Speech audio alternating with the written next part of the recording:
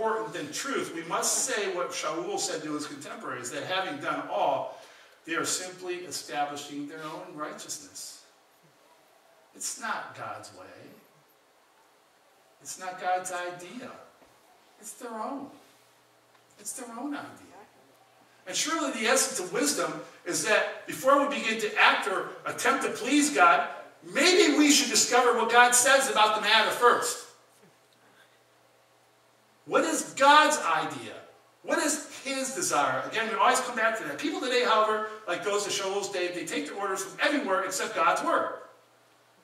You take it from tradition. You take it from the church. You take it from Judaism. You take it from the synagogue. You take it from the rabbis. You take it from the church elders. You take it from your neighbors, your family. You take it from everywhere but God's word. Everywhere. They rely on philosophy and statements of certain popular social engineers and live according to their own ideas rather than according to the teachings of Yeshua HaMashiach, Son of God. Notice what Yeshua says about people who want to worship him without obedience to God's commands. Do you hear me? People who want to worship Yeshua without obedience to the Torah. And I read that from the Gospel of Mark. Their worship of me is useless. That's an abrupt statement. Their worship of me is useless because they teach man-made rules as if they were doctrines. You depart from God's command and you hold on to human tradition. Indeed, he said to them, you have made a fine art of departing from God's command in order to keep your tradition. The reality is, I think people would want to do anything possible than to do what God desires. Anything. They would rather anything than surrender themselves to God's will. Man's natural mind rebels at the thought of submitting to God's way. And I read that, again, Shaul's letter to Rome, chapter 8. For the mind controlled by the old nature is hostile to God, because it does not submit itself to God's Torah. Indeed, it cannot. But thus those who identify with their old nature cannot please God. And this brings us to the absolute necessity that God calls a person out of the world and that he receives the Ruach HaKodesh, the mind of God. And then he's able to understand the instructions of God. We take one look at this world, at mainstream Christianity for that matter, at Judaism, and we see the lack of understanding anywhere there. And it saddens us deeply because we know what is coming and what those people will have to go through. We're all going to have to go through it because we're not getting caught up away from it. We're going through it. God's got our back. He's going to cover and protect us, but we're going through it. So you can rethink that delusion. It's going to get pretty bumpy. But I want you to hear me when I tell you this. The people have substituted, hear me, people have substituted their own laws and their own customs for God's commandments. Thinking that if they are sincere, they can still receive salvation by doing nothing more than just believing Messiah exists. And that's the first part of it. But there must be fruit. And if you confess and believe that Yeshua is the Messiah, but your life is at odds with his will and way, then there is no salvation. In Yaakov it tells us that even the demons believe that God exists. Human nature we want to be right. Right? You see that in a marriage? Isn't that really always a dynamic in marriage? The tension, when you have an argument, couples at it. What's really at work there? One of you has to be right. Right? See, I was right. Somebody wants to be right, but does not necessarily want to do right. Our nature doesn't want to do right. We want to be right. We want the place of righteousness, but we don't want to do what's right. If it looks right or feels right, that's good enough. That's my new law. That's my new way. This is nothing short of self-righteousness. We already know where doing what seems right leads us unless we repent of that kind of thinking. Remember the scripture, there's a way that seems right to a man, but it ends in what? Death, destruction. The thing that made the Talmid Shaul feel this so strongly was the fact that he had experienced it himself. He lived it. And he tells us in so many places in his writings and sermons, there's a certain thread that goes throughout all of the epistles, all of his letters. He knew all about striving and sweating and fasting and all the great efforts that he put in being faithful to Torah. And he also knew the feelings of hopelessness. And he knew the failure to find satisfaction. But then he experienced the miraculous release that came to him with the knowledge and understanding of the truth. So when I say the truth, I'm saying Yeshua. I'm saying Yeshua. When he had Yeshua, when he had God's truth, and he applied that sincerity and zeal to it, who could stop this man? A third of our Messianic writings are Rabbi Shaul, for a man in one moment was sincerely killing and murdering God's people. Don't think God can't use you. He saw his friends and family and those around him still going on their old way, still guilty of the old fallacy of tradition, still striving to do the impossible. And when he looked at them and he saw their zeal and their great effort, it saddened him. It saddened him. What a tragedy. All this zeal and sincerity, and there's no value that's going to come from it. None whatsoever. They tried to justify themselves, but they never could. And while they were trying and failing, they're deliberately refusing the knowledge that could give them in reality everything that they desire and more. And it was bad enough that all that energy and effort was sheer waste, but the tragedy was heightened and made significantly and infinitely greater by the contemplation of what they might have been if they had accepted the truth from the Word of God. They not only failed, but they refused to be successful. That's a tragedy. Failing is one thing, but refusing to be successful, that's something even deeper. They preferred to trust themselves. They preferred to trust their own zeal. And some of us are all guilty of that. I'm going to trust my own zeal, my own sincerity, my own efforts. You're going to fail. You're going to fail if you do that. Not unless you trust yourself to Yeshua. They were so eager to do things themselves that they refused God's offer of eternity as a free gift. And they would turn from their ways. And all they had to do was believe that Yeshua is the Son of God. And that he died to atone for their sins. And had risen from the tomb. And lives again. Right now. They had to change from their own way of life and accept God's way for their life. And that's the work we're all in the middle of right now. And if they did this, they would receive what they were humanly trying to accomplish through their own misguided sincerity. Brothers and sisters, they had been sincere, but they had been sincerely wrong. And that's a tough one to accept. To be so passionately and zealously sincere with the right motive and heart, as Rabbi Shaul was. But to come to that reality that what you were sincere about, you were sincerely wrong about. And I raise my hand higher than anybody else. And that's why I'm preaching a different message these days, brothers and sisters. And some of you are going to like it and some of you are not. But I was sincerely wrong about a lot of things. And I sincerely believed it. But I didn't have all the truth.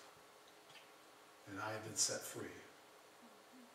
Because I want to be like they were. I want to be right with God. I don't want to be guilty of refusing his way. So what about people today? I'm wrapping this up right now. I know you're hungry. I mean, honestly, aren't we in the same frame of mind, in the same position as a culture, as a people? We're trusting in ourselves, sincerely trusting in ourselves for salvation from this world by our own efforts.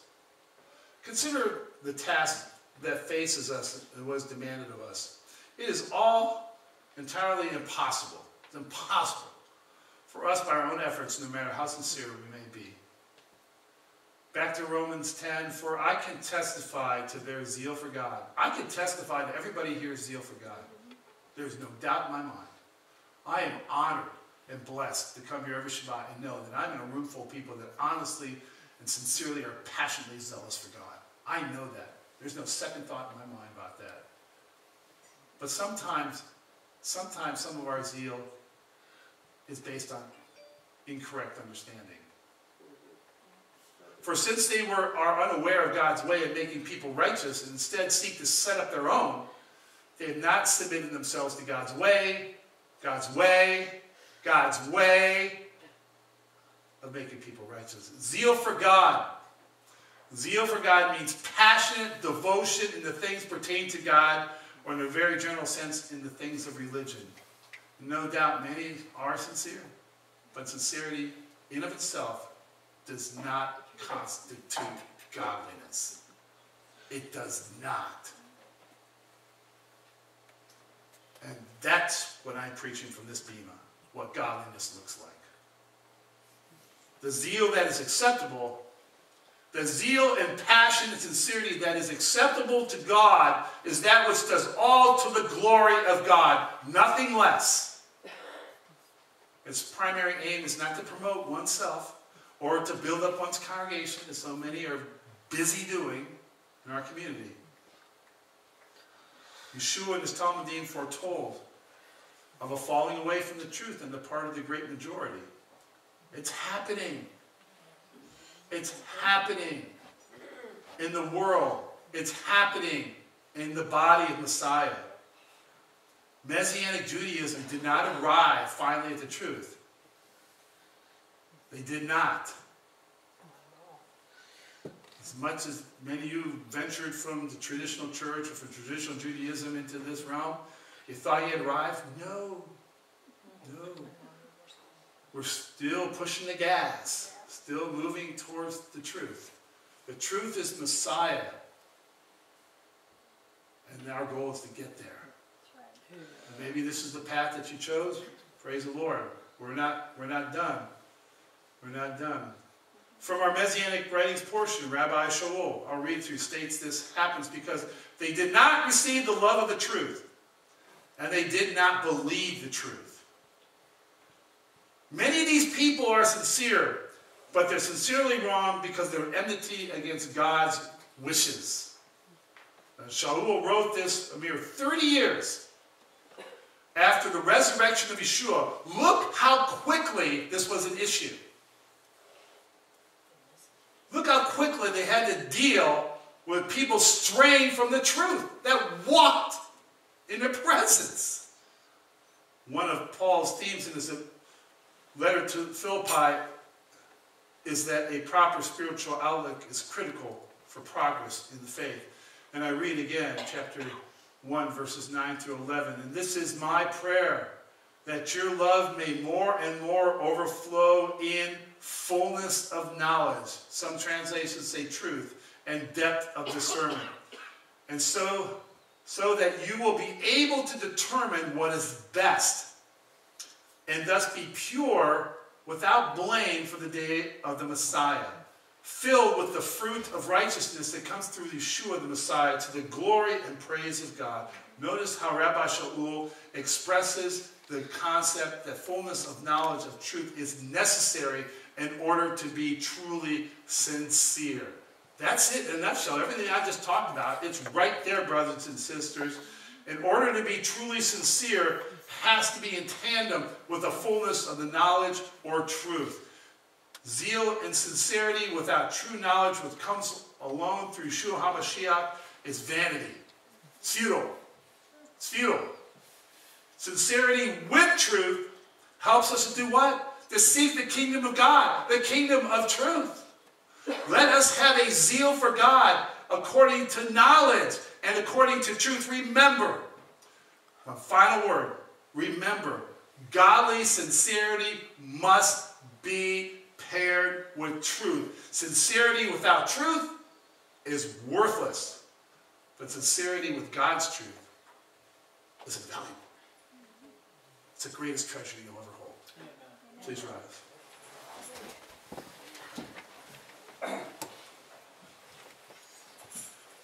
Father, as we bow our heads, we do so trying to bring light to the condition of our hearts and to the condition of this world today. The condition of the body of Messiah. to bring light to the reality of sincerity and zeal in themselves. Apart from truth is abomination. It will get us nowhere but lost. And Father, I'm afraid how many are passionately and zealously moving in a direction and not knowing where they're going. Father, you talked about missing the mark. The mark is clear. It's Yeshua, the resurrected Messiah, the empty tomb. That's the goal. That's the truth. And we need to move according to your way and desire towards that truth.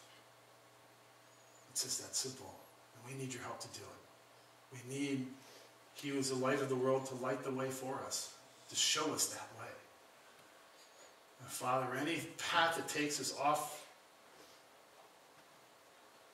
from that mark, Father, bring us back from it. As the crow flies, Father, take us to the truth. And then, Father, may we approach it with great passion, with great earnestness, with great sincerity. To do anything different would be insincere. B'Shem Yeshua Adonai, the congregation said, Right. Yivrech Yahweh v'yishmerecha Tzadonai panav elecha v'yichanecha Tzadonai panav elecha v'sim lecha shalom. The Lord bless you and keep you. The Lord make his face to shine upon you, be gracious unto you. And I pray the Lord will lift his countenance upon you, that he will bless you and show you his peace. B'Shem Yeshua Adonai. And the congregation agrees? Amen. Amen.